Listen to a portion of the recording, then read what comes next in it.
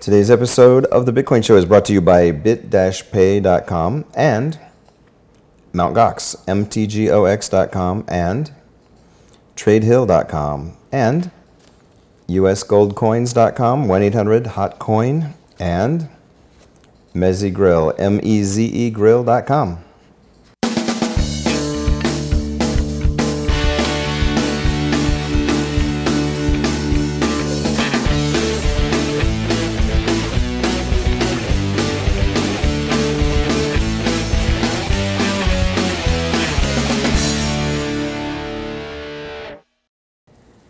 Hello everybody, welcome to the Bitcoin Show.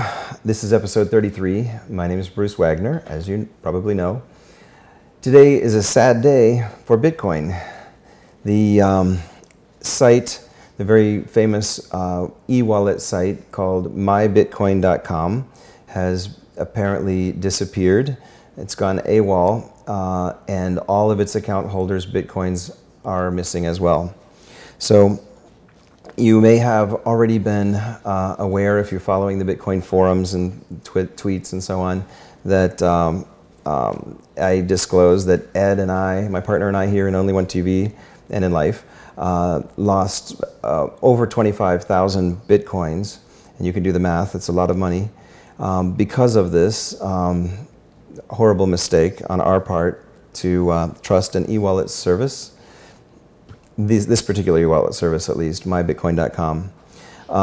So I wanted to say a little bit about what happened and what our thoughts and feelings are. We discovered that actually, I had been having questions about MyBitcoin for quite a long time, and I've been pretty public about, I am public about everything that I do. I tweet about it, I post forums, I'm very transparent, so you know what I'm thinking.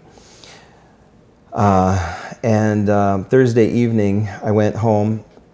Actually, Anthony Anderson, our host of the Anthony Anderson Show, was over visiting, and so Ed was there and Anthony were there, and they were talking about something else, and I said, something is bothering me. This MyBitcoin thing is really, really, really bothering me. I had this really weird intuition that something was wrong, and I can't pin it on anything. I didn't know anything. I mean, nobody had told me anything. I had no experience whatsoever. But I just said, something's wrong, and I need to get our Bitcoins off of mybitcoin.com. That was Thursday evening. Ed said, well, let's transfer them. Let's just transfer them to Mt. Gox or Tradehill or both. And I said, no, we'll get it set up with a secure system tomorrow, and we'll finally get it done. We'll finally have time to take the time to create a secure system and transfer them all off. And we'll do that tomorrow. And then, of course, tomorrow was Friday, and that's when mybitcoin.com just went down and disappeared. I now know, I'm told that I wouldn't have been able to move them off even Thursday night because apparently about 24 hours before it went down, mybitcoin.com stopped processing withdrawals. You could do a withdrawal, and it looked like it went through, but it didn't actually happen. So they only accepted deposits, and the withdrawals never happened 24 hours before it shut down. Then it just disappeared and vanished, and the whois records changed and all of that. So obviously it was a rough weekend. That's probably why you haven't seen me on camera since then. It's not only the blow of losing that much money personally, that's enough to really punch you in the gut hard. The worst thing was all of my friends, my family, my loved ones, people that I love most in life, that I had turned on to Bitcoin because, I'm so excited about it, and I share, and I evangelize it. I admit it. I evangelize Bitcoin. They bought into Bitcoin, and they follow what I recommend. And so for the non-technical user, MyBitcoin is what I would suggest. And they lost everything. So obviously I've had to, and I'm still having to, talk to each one of them individually and explain to them what happened, and explain to them that no, Bitcoin is not a scam, Bitcoin is not a fraud, it's just basically one site that apparently was. So I wanted to explain a little bit about my story from the beginning of this whole scenario. This mybitcoin.com was the oldest, longest standing Bitcoin e-wallet site in existence. If you're new to Bitcoin, you may not know this, but it had a strong record of stability. Bitcoin itself was invented, you know, the Genesis block was something like January 2009, and from what I understand, my Bitcoin came on board around July 2009. I didn't discover it until was it October or November of that year, so of 2010, that is. So my Bitcoin itself, mybitcoin.com, had been around almost as long as Bitcoin itself. All right, so it's important to understand that. Since nearly the beginning of Bitcoin, people who trusted using an e-wallet at all trusted my Bitcoin, and they used it. Obviously, by now, the site had probably tens of thousands of account holders. Some of the smartest, most reputable, long-standing Bitcoin community leaders, the names that you know and trust, used mybitcoin.com, at least occasionally, and sometimes more than occasionally for larger amounts. Only 2 people ever complained to me, in all this time that I've been involved, only 2 people ever complained to me about me listing mybitcoin.com on my site, bitcoinme.com. One was a very, very long time ago, and the other one was only very recently. Neither one could give me any concrete reasons why mybitcoin.com should not be trusted, other than I just have a bad feeling about them. Of course, at that time, that would be kind of like saying I have a bad feeling about them, would kind of be like saying today, Mt. Gox, I kind of have a bad feeling about them. Because you might say, why? They seem reliable to me, they're still here, people trust them and use them every day. They had never given me or any other users any reason to believe that they were not reputable. Also, at that time, almost none of the big players in the Bitcoin world had ever been public about their identity. At that time, no one I knew had ever met Jed, the founder of Mt. Gox. In fact, I was the only one I knew who had met Jed. Yet everyone used Mt. Gox. And no one I ever knew had ever met Mark, when Mark later took over Mt. Gox. And until his recent appearances on the Bitcoin show, no one ever had met him. Yet everyone continued to use Mt. Gox and still does. Being anonymous was the norm back then. In fact, I think Gavin Andresen and I were probably about one of the two of the only people who put our real names and faces out there in the Bitcoin forums back then. Even today, the vast majority of the forum members remain anonymous and don't use their names or their pictures. My Bitcoin was pretty much the only game in town. As far as e-wallets, if you believed that keeping your Bitcoins in an exchange site was more risky due to the popular theory that governments would eventually crack down on exchange sites first, then mybitcoin.com was pretty much the only e-wallet game in town. Not to mention, mybitcoin.com was by far the easiest and most usable e-wallet service. The only one with a simple address book, instant transactions, and was used by many reputable merchants as well for their merchant processing. In recent months, I tweeted on Twitter and made forum posts criticizing mybitcoin.com for their lack of a forgot password function. I speculated that that was their business model. Maybe that's how they're making money. That's a little shady, but you know, there have been worse situations, but they're using this lack of a forgot password function as a business model to keep people's Bitcoin. And also for their lack of communication with account holders. Since November, I hadn't heard anything back from them, although I had correspondence in the past with Tom, the famous Tom. And more recently, I began posting asking for suggestions for better alternatives to mybitcoin.com. Unfortunately, it was pretty clear that there really weren't any competing non-exchange e-wallet services back then until very, very recently, like in the last weeks.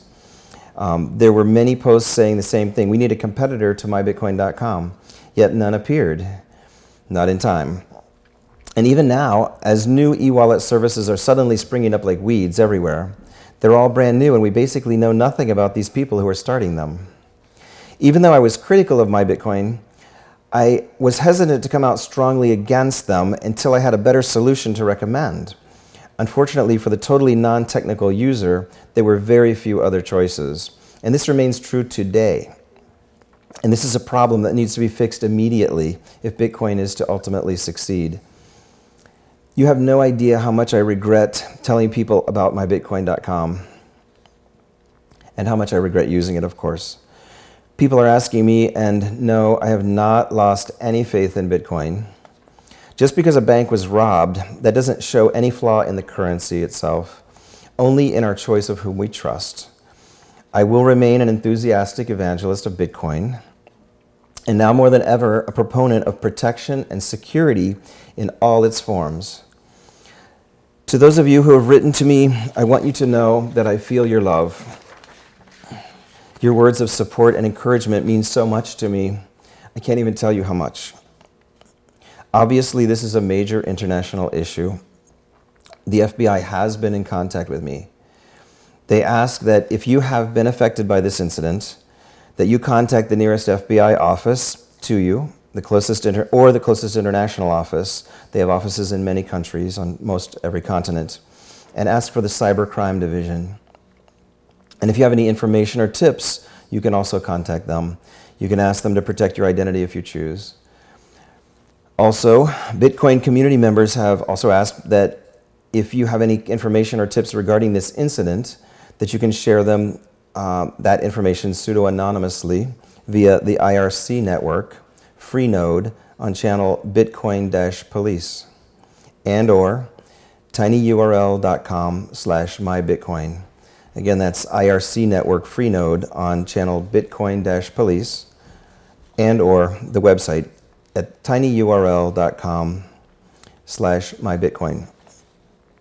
The good news, there are applications under development which will handle wallet security the way you would want it handled, the way it should have been designed from the beginning if Bitcoin had been mature when it was born, giving you, the user, total control of your own wallet, backing it up in a highly encrypted form, and giving the central backup site or sites absolutely no access to your wallet at all, ever. So now I'd like to talk to you in the chat room. I know you've been very patient waiting for the show to start today, but I want to discuss this with you and see if you have any questions or anything you'd like to talk about. So give me some questions and let's chat.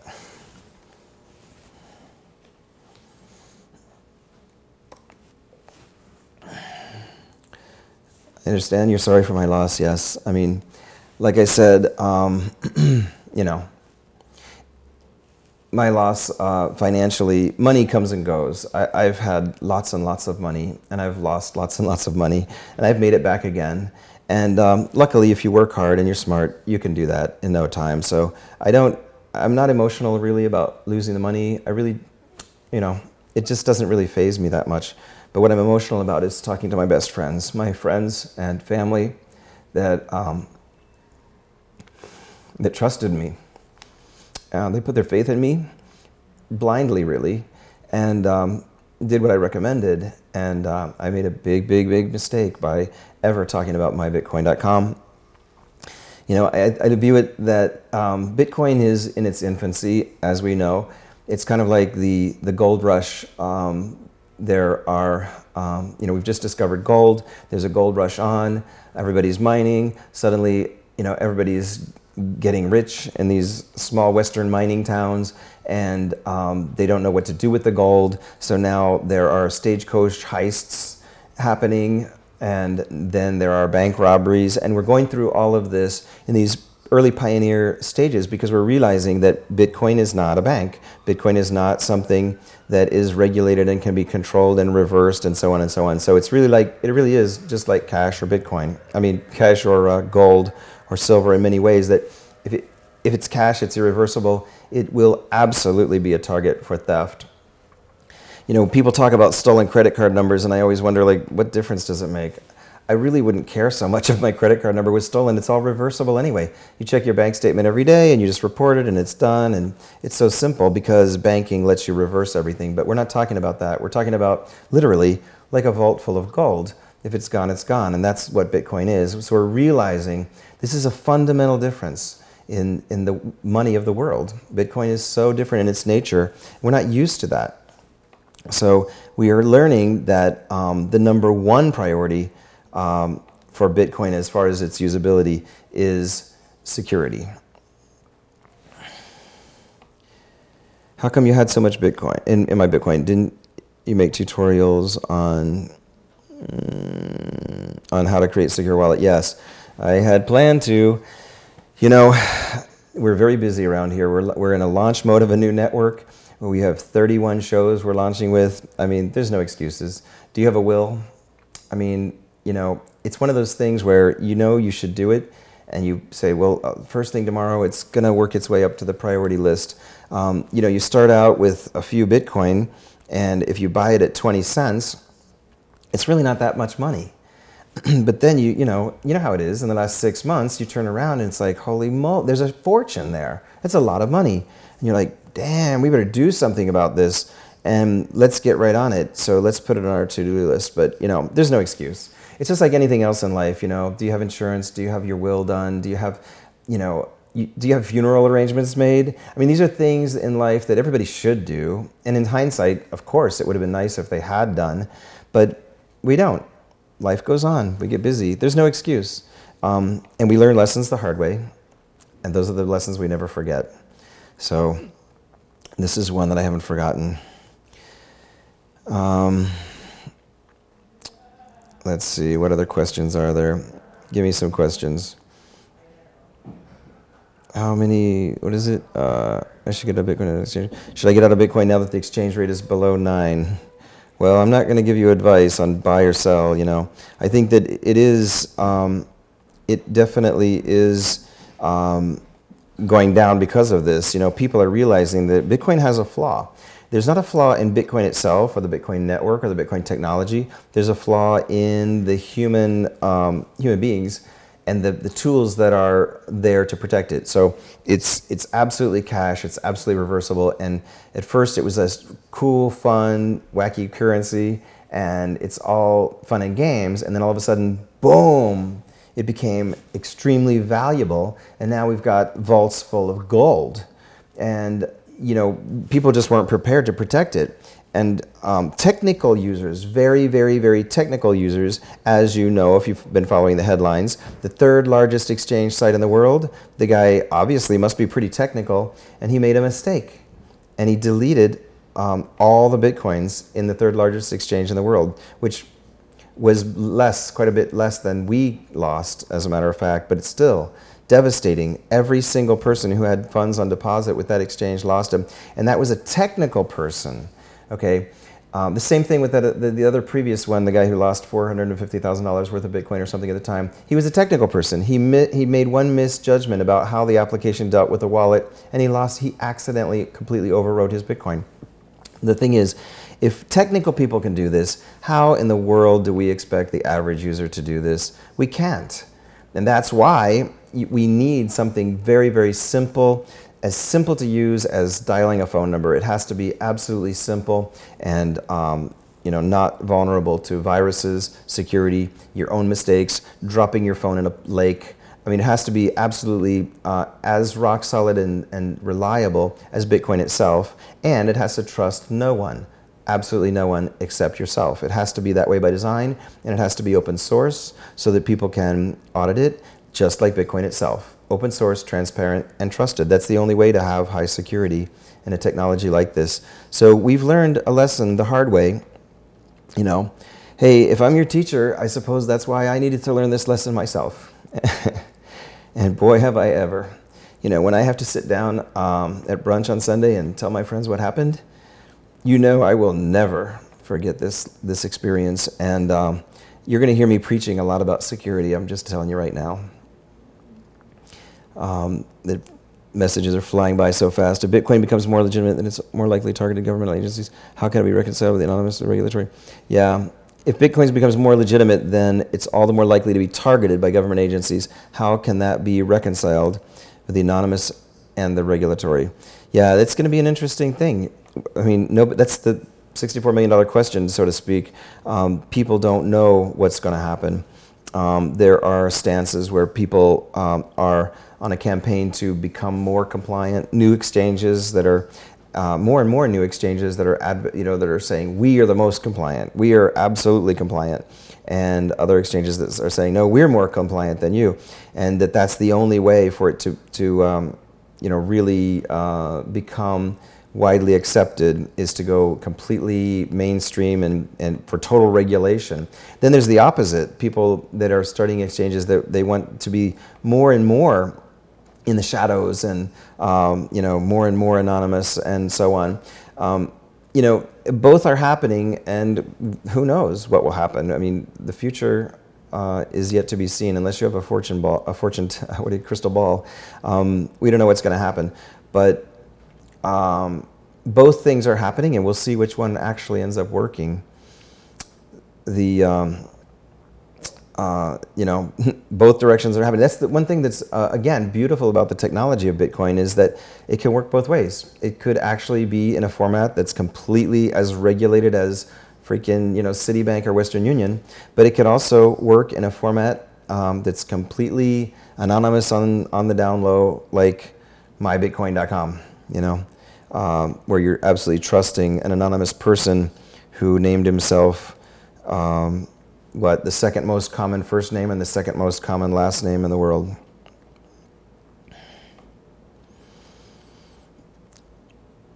Doesn't this latest fraud and the fact that you had to run to the FBI... Oops, it's scrolling off. I missed it. There's so many questions scrolling by here. Doesn't this latest fraud and the fact that you had to run to the FBI for help show fundamental flaws in the libertarianism and unregulated markets? Interesting. Well, I didn't run to the FBI. I could tell you that. The FBI contacted me. I mean, it's already in the press. Before this show, obviously, it's already been in the New York Observer, and it's been reported from the forums. It's gone everywhere. It's all over the internet and in the press. The fundamental flaws in libertarianism and unregulated markets. Well, no, I don't really think so, because it's the same thing as if you had a whole bunch of gold bars in your safe in your your master bedroom. If people know that it's there, it will be a target and it'll be stolen.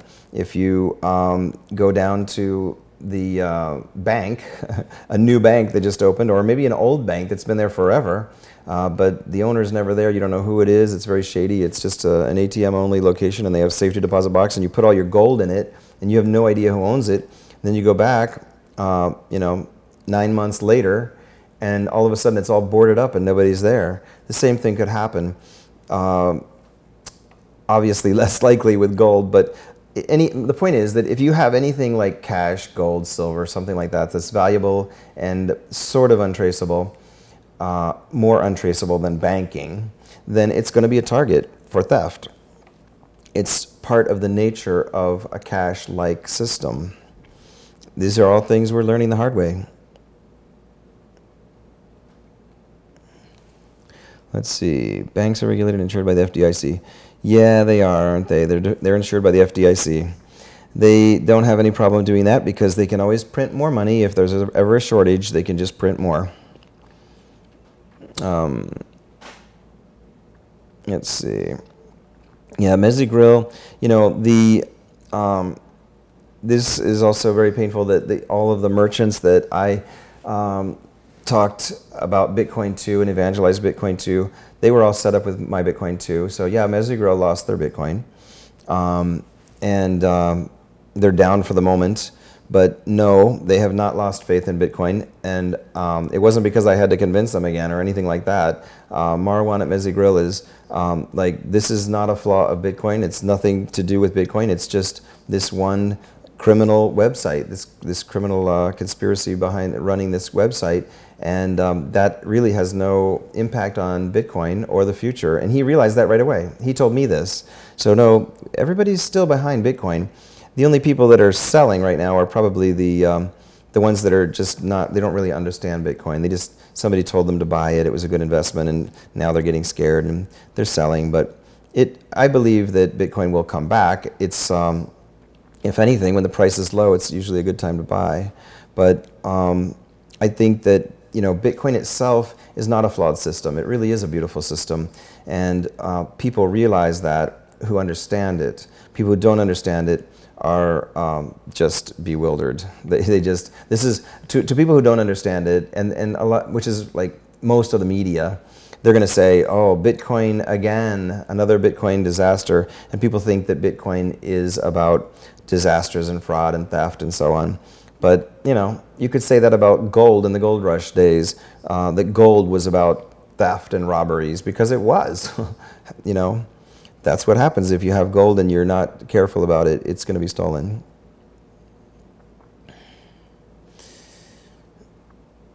Okay, let's see. Any more questions?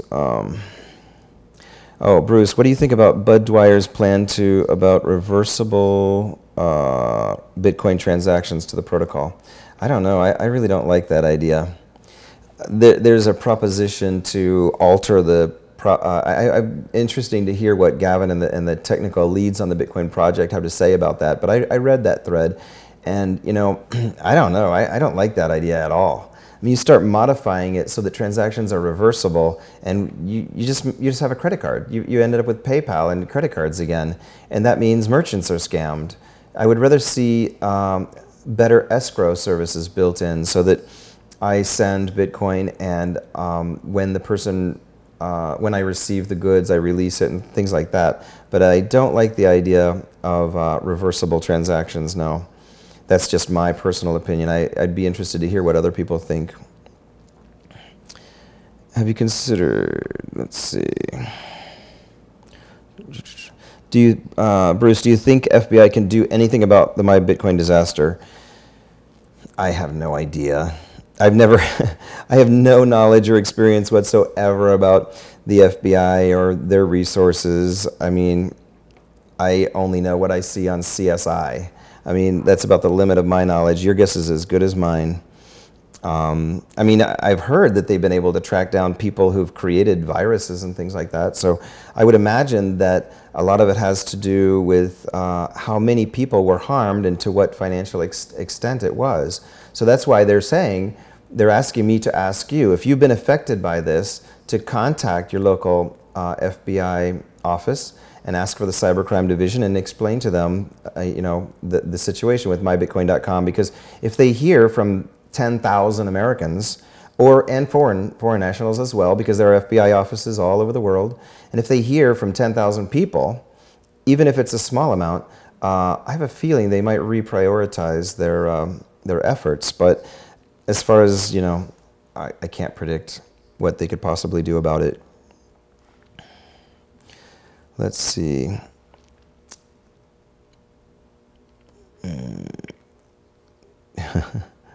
Crazy questions. I want to call Interpol. Okay. How many Bitcoins have your friends lost? I don't know. I don't know. I don't think we've totaled it up. I mean, I don't even know what all their balances are, you know. It's just, it's devastating. I mean, obviously no one I know had more Bitcoin in my Bitcoin than I did, you know. And in fact, you know, I'm so transparent that when I was questioning my Bitcoin, I mean, that might have actually, you know, scared them and made them decide that it's time to take the site down because of sort of, you know, speaking out loud and telling them my thoughts that this might be the time that I would withdraw my funds. So now's the time for them to shut it down and run. Are you concerned about Trade Hill Mt. Gox being insolvent after the $1.5 million US Dwala chargeback fraud? $1.5 million Dwala chargeback fraud? Well, I don't know about, where are you getting that number, 1.5 million? I'm not sure about that. Trade Hill said something like $37,000 they lost in last month and another $10,000 this month or something like that. Or was it 37 altogether? $1,000. I don't know. I'm not privy to know exactly those numbers, but you know, it's who knows. Trade Hill said 1.5 million. Are you sure? I do not know about that.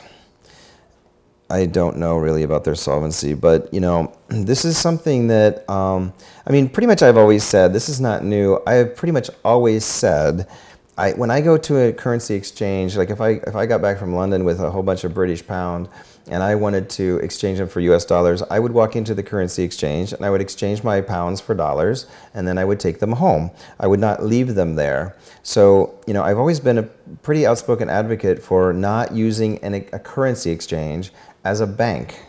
They are not banks, and they're not supposed to be used that way. The you know, so I would take your, you know, your dollars or your coins in and exchange them and then take them out. I mean, there's no reason to store your wealth in an online service, I mean, especially an exchange site. You know, and that's the thing. I've always advocated not storing your wealth in an exchange, and therefore, you know, well, that, like I said, because people were saying that, you know, the exchanges would be targeted before anything else. My Bitcoin was safe because it's Bitcoin only, so it's not going to be under the scrutiny of a government attack, at least not in the first lines.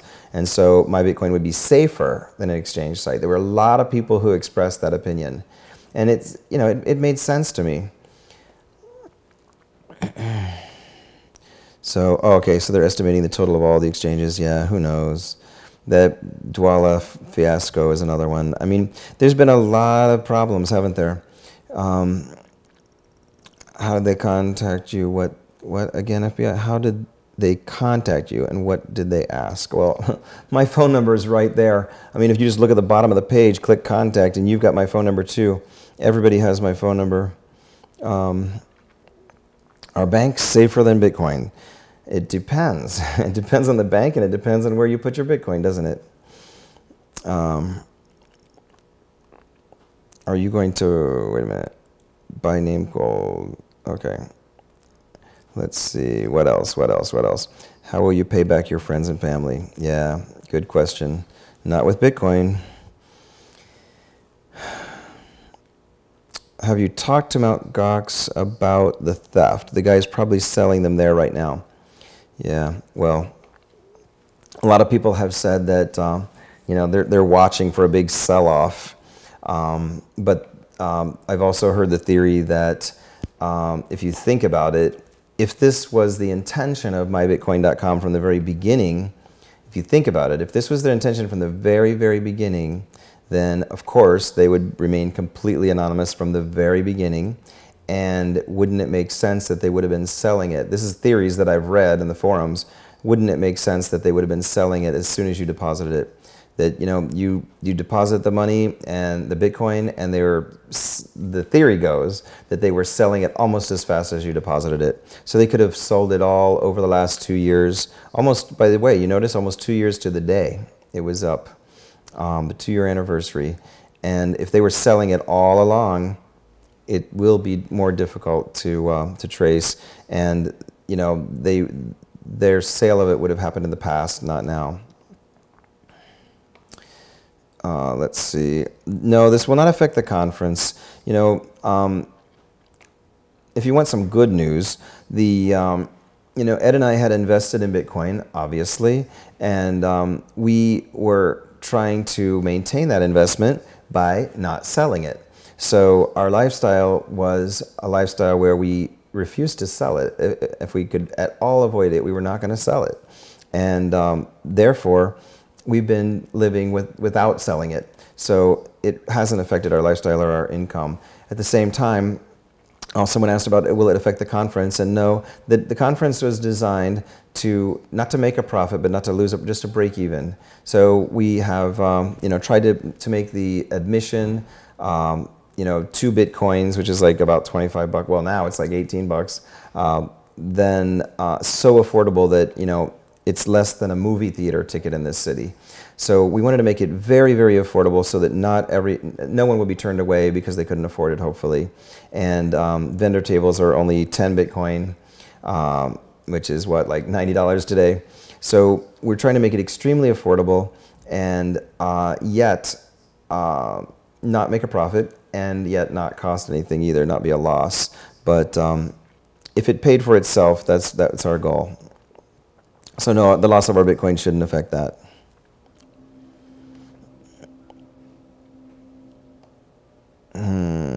Interesting question. Okay, Bruce, you say Bitcoin is a currency. Can you name one other currency that has had this kind of extreme volatility without the monetary system breaking down into a barter system? Well, Bitcoin is a currency. It's a cryptocurrency, obviously, but it's not like any other currency in the history of mankind, because it's obviously completely different. It's not issued by any central issuing agency, not any government or company. It's not centralized, so no one can print more of it. It's volatile right now because it's new and it's scary, for good cause. Let's see, wouldn't banks be safer than Bitcoin? Whoops, scrolled off. I gotta catch up here.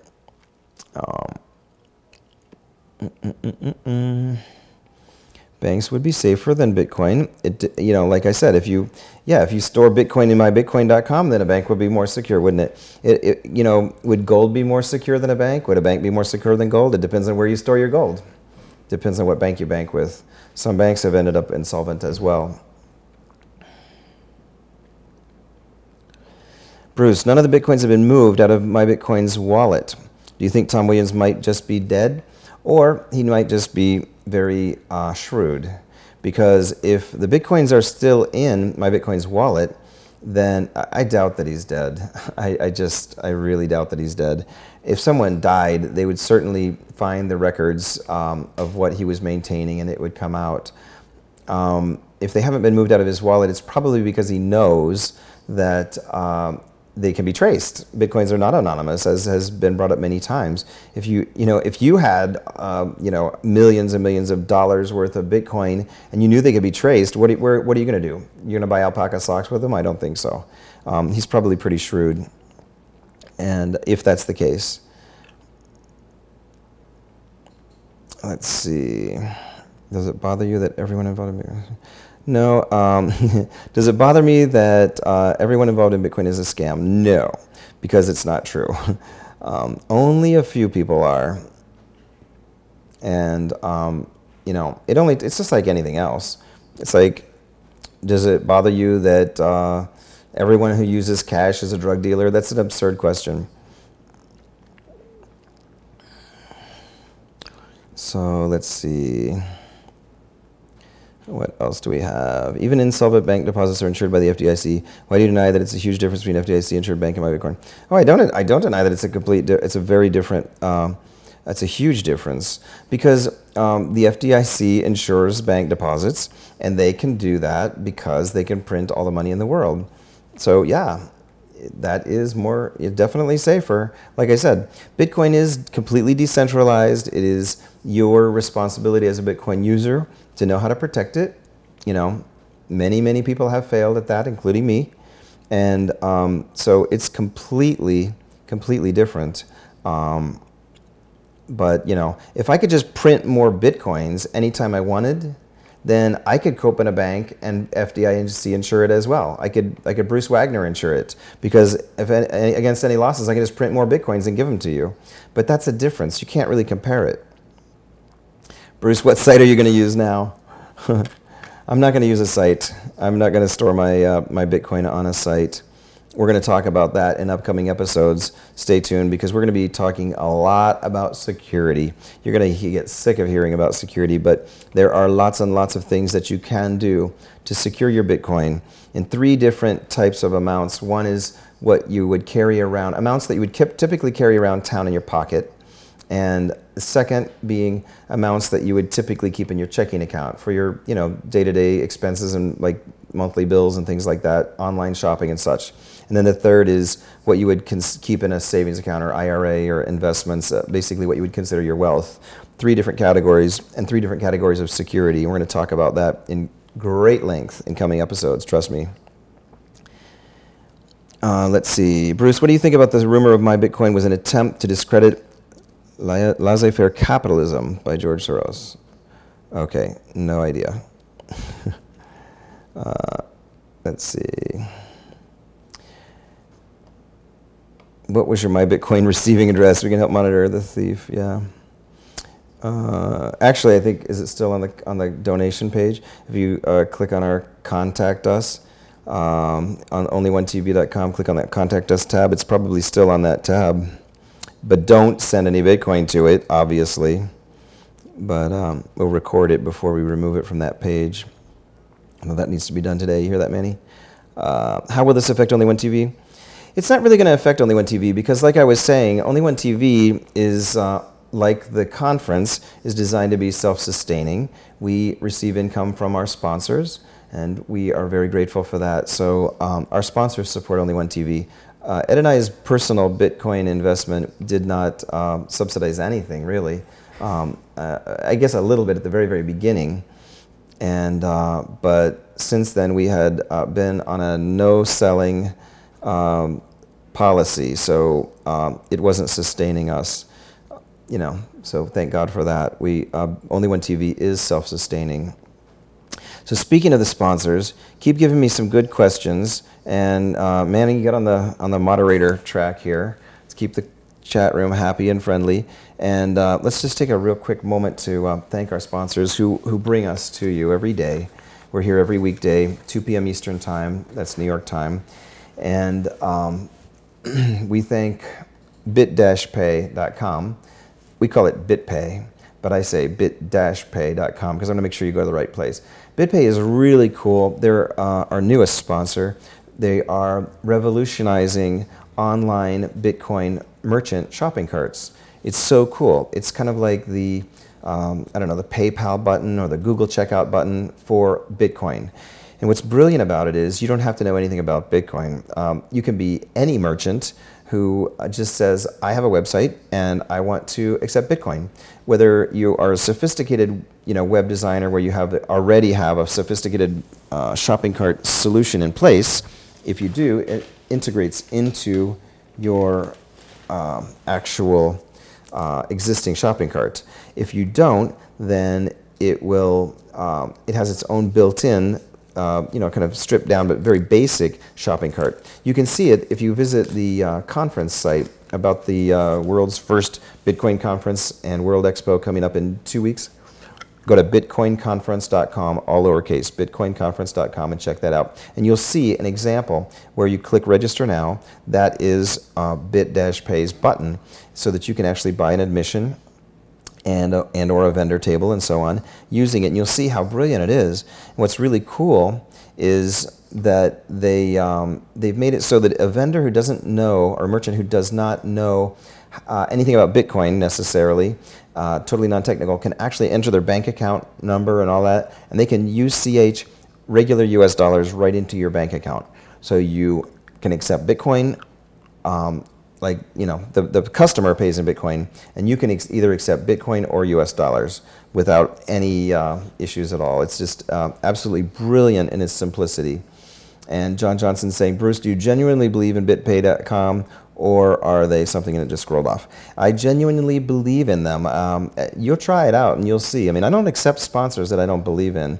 I really, really don't. And we are using them for the conference specifically for that purpose because it's, they've been on the show, we know who they are, and they don't hold your Bitcoin. In fact, I didn't give them a Bitcoin address fast enough, and they were, really nagging me because they don't want to hold on to your Bitcoin for more than 24 hours. They want to just receive it and send it right on to you.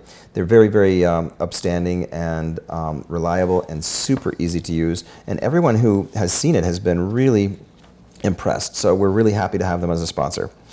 And MountGox.com, everybody knows, MTGOX.com. I mean, it almost goes without saying, Mt. Gox has a vast majority of the market share of online Bitcoin purchases. You can buy Bitcoin, sell Bitcoin. You want to know the price of a Bitcoin, where do you go? Mt. Gox. Mt. Gox has been around the longest, and they have been hacked like big banks have too, but they are resilient. They're here to stay. They are still the #1 exchange site.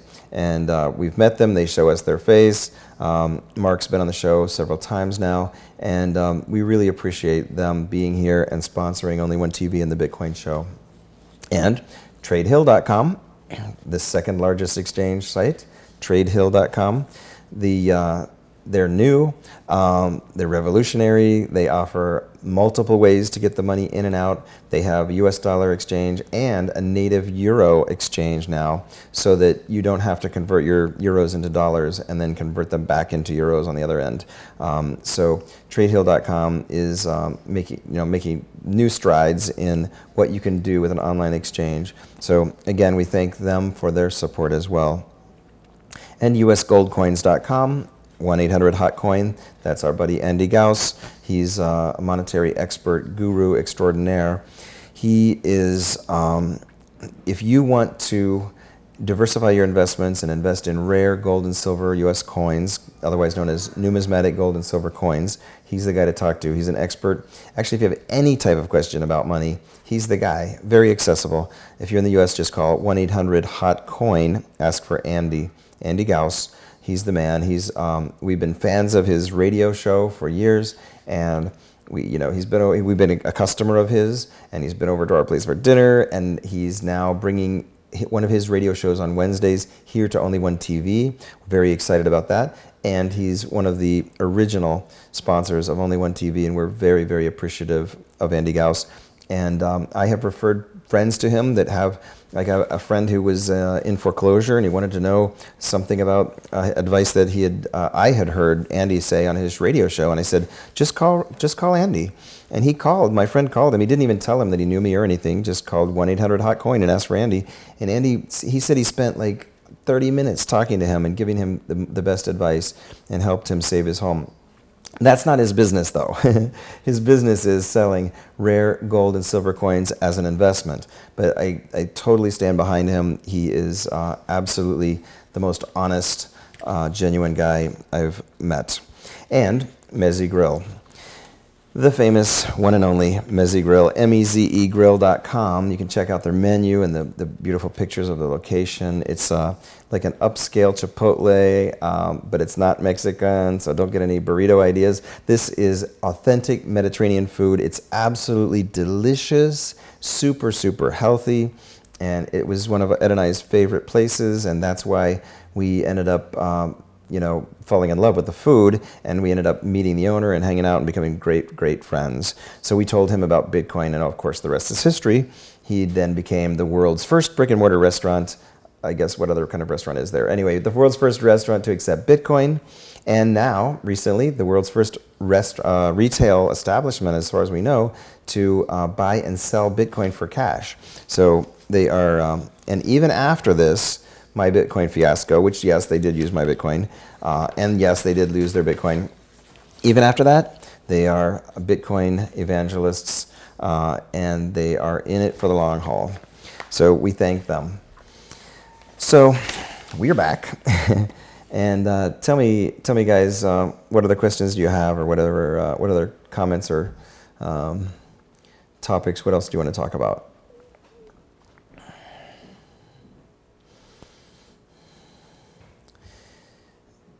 Who is Matthew M. Wright? Do you know him? No, I don't.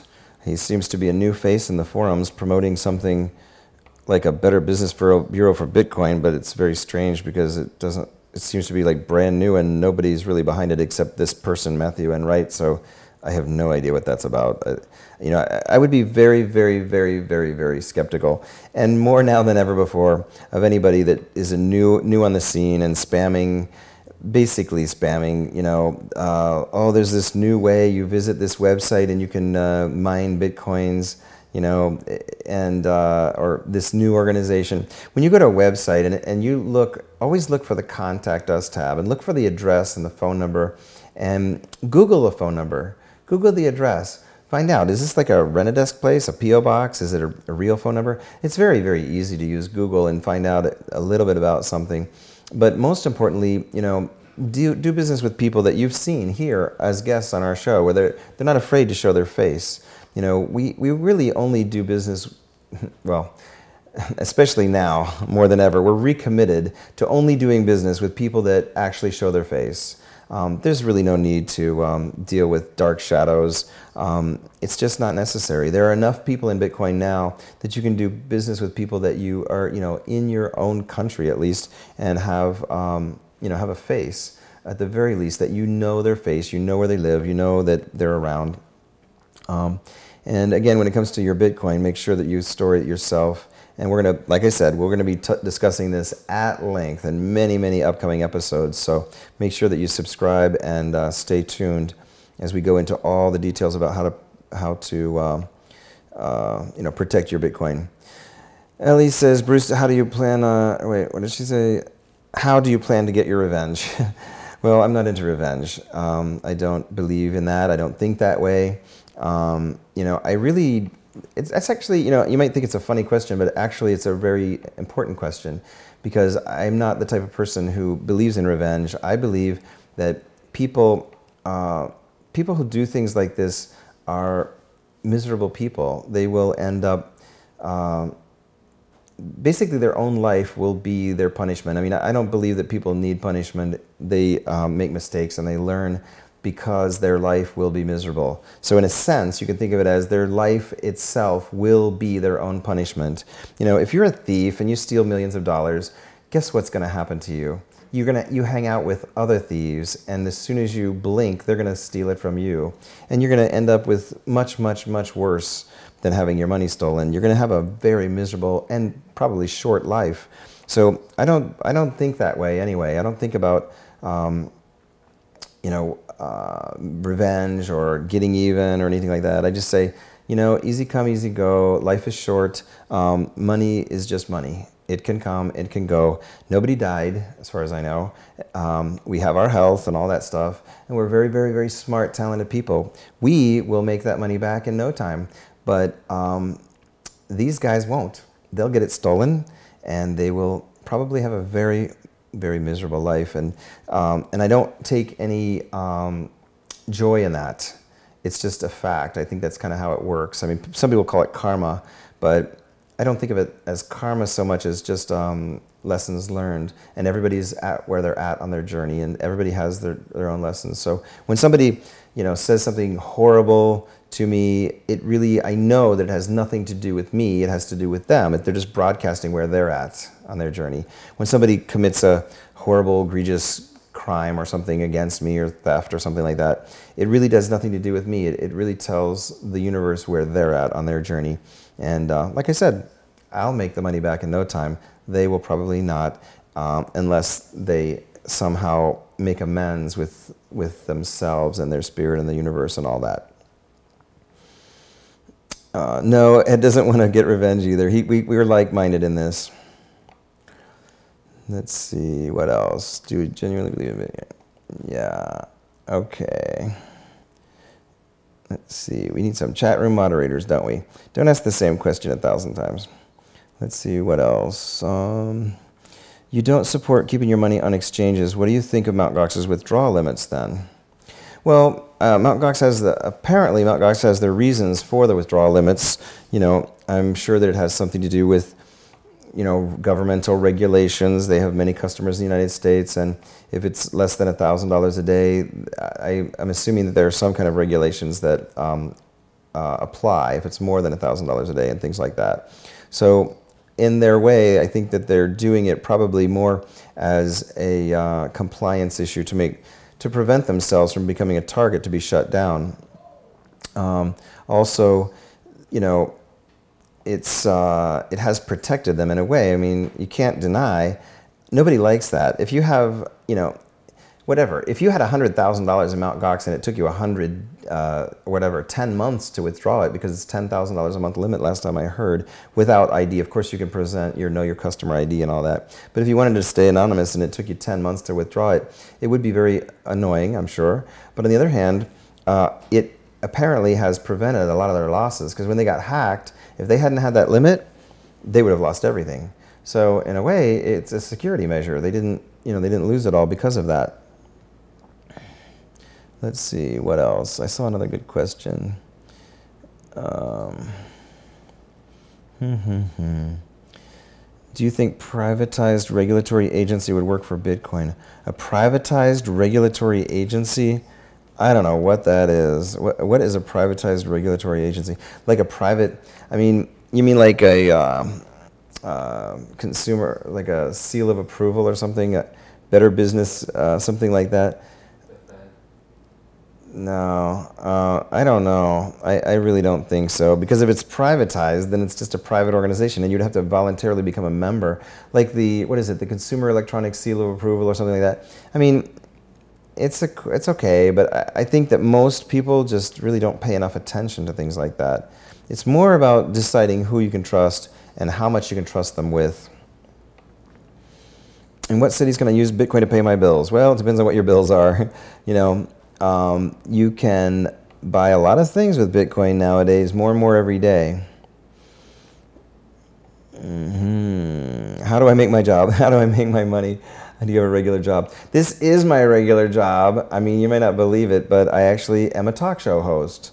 And we have sponsors, and they sponsor us. So that's what pays the bills. You can keep your dollars and Breaking Bad would be better. An agency in charge of investigating. Let's see. Okay. How are you? What? How are you personally? Are you okay? Yes, I'm personally okay. I'm all right. You know, like I said, it was devastating. I can't deny it was devastating. You know, not one of my better days this past weekend. I slept like 3 hours the whole weekend, mostly thinking about my friends. And but I'm okay. I'm all right. My friends are wonderful, wonderful people, very loving, very understanding, and they, thank God, they don't blame me, and life goes on. Do you think stores will start accepting Bitcoin soon, and if so, how will they decide how much their own items worth their items have in Bitcoin? Well, you know, these are the yes, it's going to happen real soon. It's already happening. We've got Mezzi Grill in Manhattan. We have Hudson Eatery in Manhattan. We have O'Crepes Restaurant in Brooklyn. We have a couple Metro PCS dealers here in Manhattan. You'll see if you come, go to bitcoinconference.com. And in 2 weeks, you come here and you'll see many businesses that are accepting Bitcoin already. And if they use these things like BitPay and so on, they will actually be able to price their items in US dollars on the back end, and it'll display the prices up to the minute in the current Bitcoin price, so the merchant doesn't have to worry about that. So let's see. Any more questions? I think. You haven't heard about Hudson Eatery? It's Hudson Eatery. You spelled it right. Hudson Eatery, E-A-T-E-R-Y, HudsonEatery.com. They're not a sponsor yet, but we're going to get them. But yeah, Hudson Eatery is the second restaurant in Manhattan to accept Bitcoin. Of course, I told them about it. I guess I haven't talked about it too much on the show. Maybe you missed that episode. But Hudson Eatery now accepts Bitcoin too. And you come to the conference. We'll be having lunch at Mezzi Grill. We'll be having dinner and cocktails and icebreaker things, parties at Hudson Eatery. You'll see all these places. So make sure you go to bitcoinconference.com.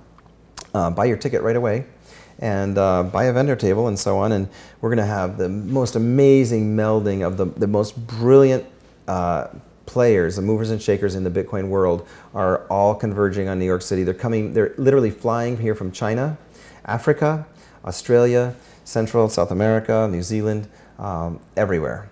And we're really, really looking forward to that. It's going to be a blast.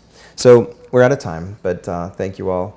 I do feel your love. I really, really appreciate your letters and your comments, and I really appreciate that you care. And we love you. All right. Thanks. We'll see you tomorrow, 2 p.m. Eastern, every day, Monday through Friday, The Bitcoin Show. Take care.